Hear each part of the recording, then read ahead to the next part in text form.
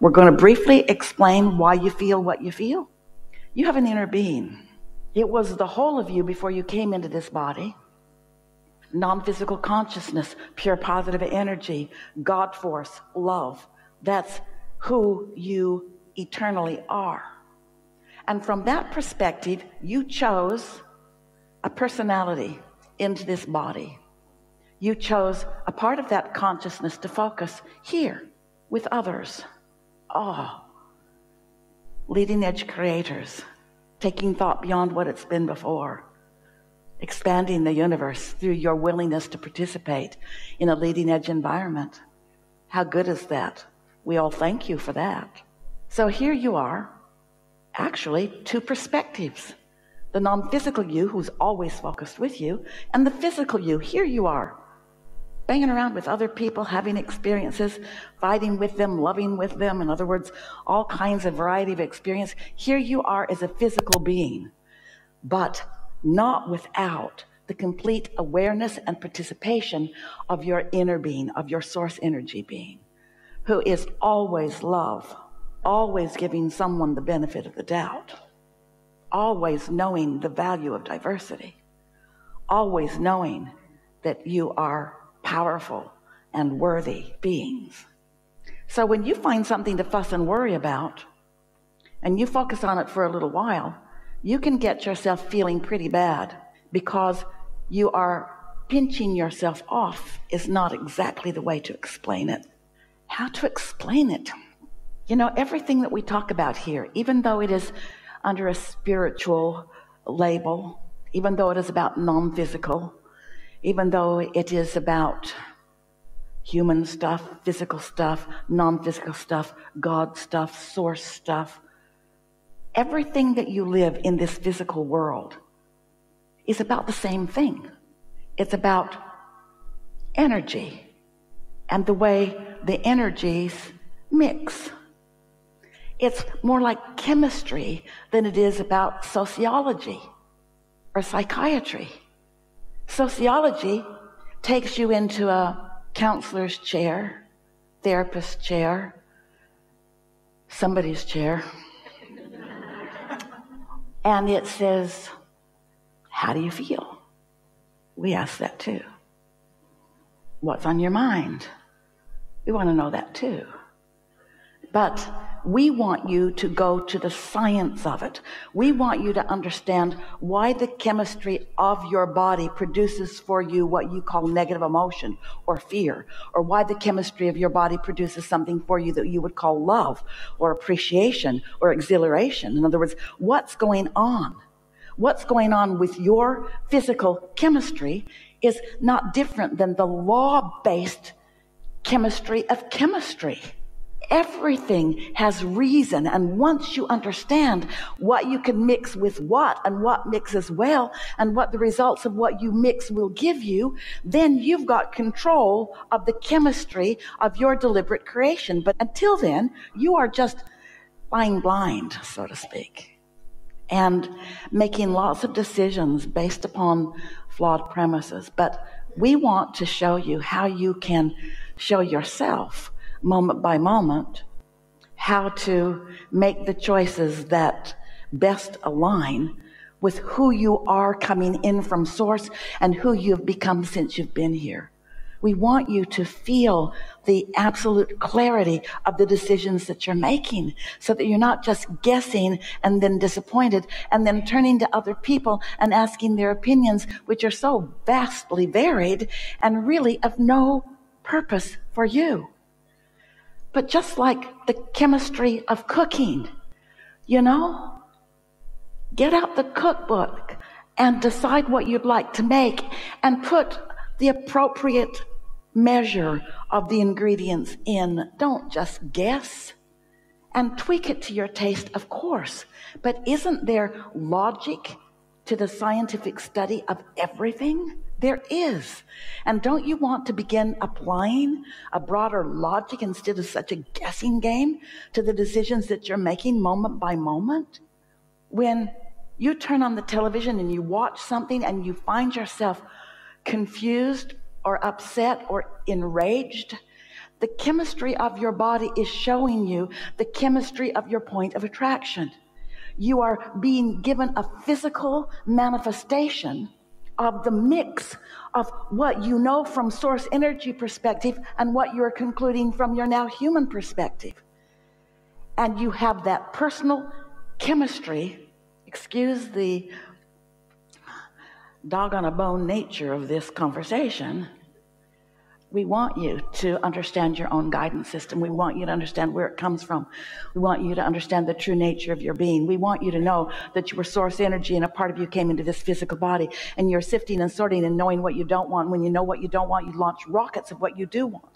And this vibrational electrical energy precedes you, and it moves into a vibrational sphere that we've named the Vortex. It's a vibrational reality, and it's the beginning of everything that becomes manifested. Everything that you are about is creating what is your next experience, your next experience, your next experience. Esther has a really, really good friend. She walks with him on a pretty regular basis. And they talk about this stuff incessantly. And they talk about all kinds of stuff incessantly. What's going on with his work, what's going on with Esther's work, what's going on with staff, what's going on with travel. They're talking about where they might eat tonight. In other words, there's a bunch of them hanging around together, living life deliberately, having as much fun as they can have. And one day, not long ago, he said, I'm trying to get my staff to close the loop with me. And Esther said, what do you mean? And he said, well, something will come up. We'll talk about it. We'll decide who's going to do what. And then often they do it, but they don't let me know they've done it. Or they don't do it and they don't let me know that they haven't done it. So I'm sort of hanging out here wondering, and I don't want to have to call everybody to find out what the status of everything is. I think with all the technology that we have today, there should be easy ways to just keep closing the loop. And Esther thought, I really like that. I hardly close the loop with anybody. I could do a lot better job of that. Then she started thinking about the things that we've been talking about for all these years that we've been talking like this with those like you. Things like satisfaction comes from only one place. Satisfaction comes from you. Your satisfaction comes from you having an intention, and I want, I desire, I intend. And then you moving in the direction of that with your thoughts, words, and deeds. That's what satisfaction is.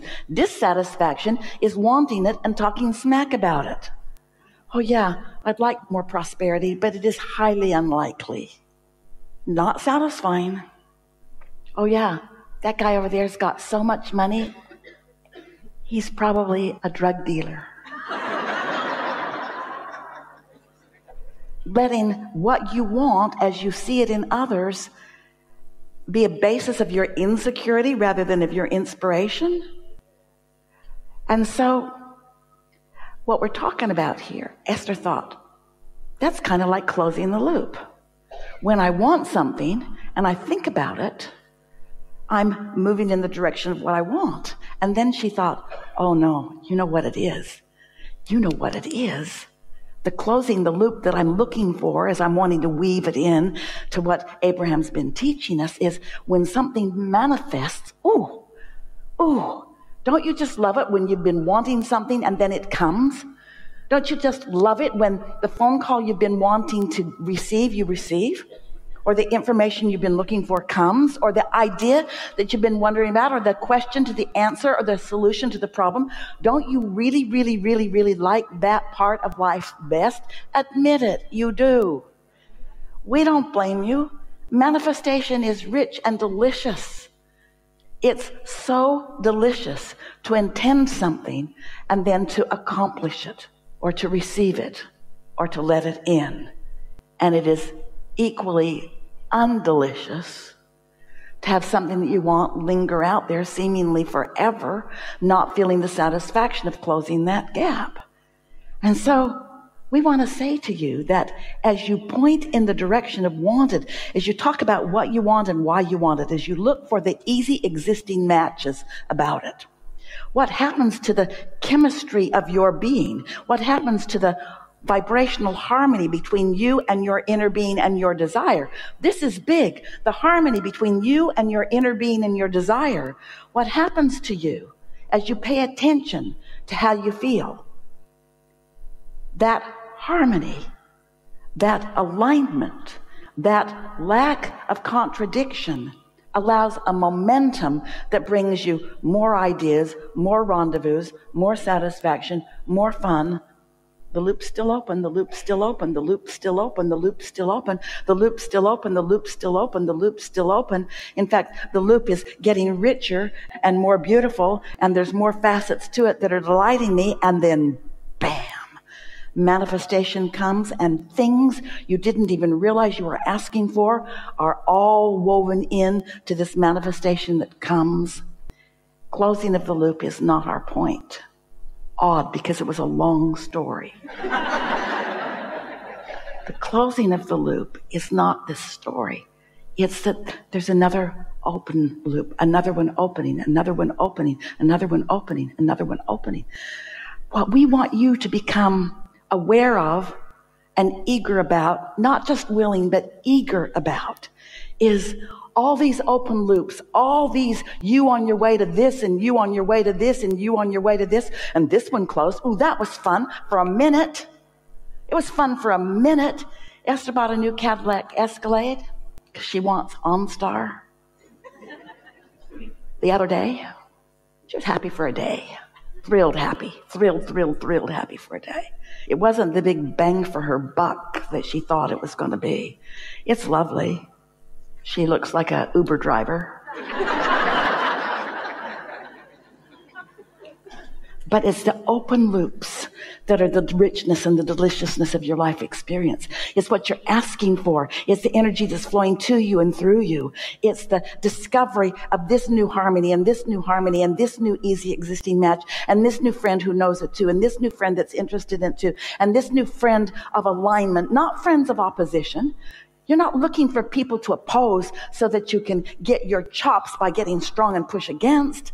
That is anti-creating. That is resisting. That's not letting it in. What letting it in is you choosing because you get to, and you choosing because you're good at it, and you focusing on what you're choosing because it feels good, you keeping that loop open and the flow of what you want coming to you and through you and to you and through you as the momentum of your desires get bigger and bigger and bigger and bigger, and you staying happy with life because it's eternal and ongoing, and every now and again, because of your thrill of what you're focused upon, something manifests and you say, yay me, yay you, yay us. Isn't this a wonderful world we live in, where new ideas are coming and new improvements are coming, and new lifestyles are being lived and new experiences are being had?